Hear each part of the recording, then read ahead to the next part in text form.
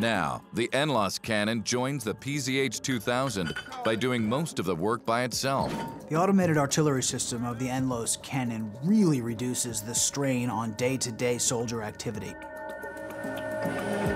It automatically selects the correct ammunition, sets the fuse, loads the shell, selects the right amount of propellant, loads the propellant, and then aims and fires the gun.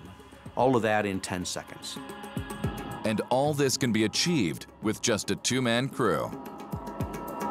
20 seconds after the vehicle or the crew receives a fire mission, the first round is downrange. It can fire then 6 rounds in a minute. And for survivability, that vehicle can then displace 20 seconds after that last round has been fired. 3 columns, 150 plus. A lightweight composite armor is just the start of the NLOS cannon's self-protection measures. An active defense system also detects and destroys incoming grenades, missiles, or artillery rounds. You can engage more targets. You can reduce the number of people actually that you have to deploy in combat, so you can be more survivable. The NLOS is quick on the draw and also fast on its feet, enabling the crew to get in and out of battle quickly and quietly.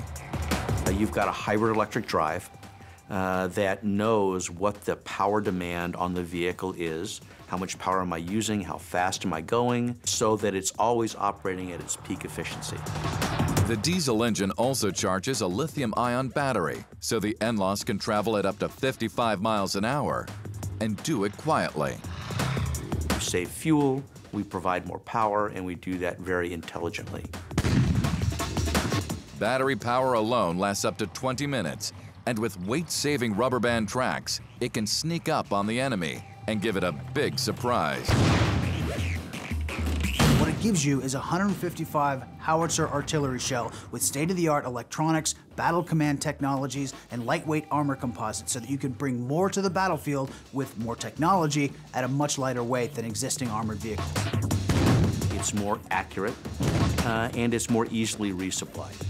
It's more effective, it's more lethal, it's more technologically advanced. It lets soldiers have all of the benefits, all the effectiveness, all the lethality. It is an ultimate weapon.